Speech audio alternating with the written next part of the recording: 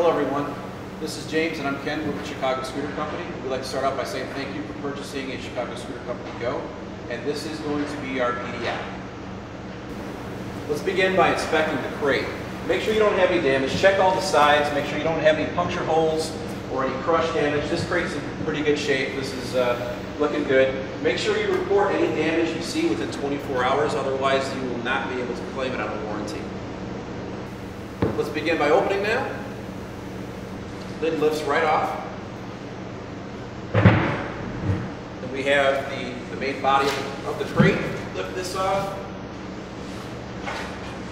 And as you can see, the scooter is completely assembled and wrapped in foam plastic. So let's unwrap the scooter. As you can see, we take the care to put a piece of cardboard on top of the seat to not leave any marks or impressions in the fabric.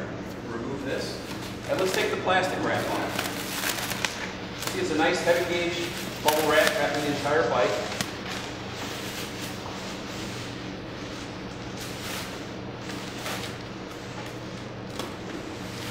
Alright, we'll drop it all the way down so it's out of the way.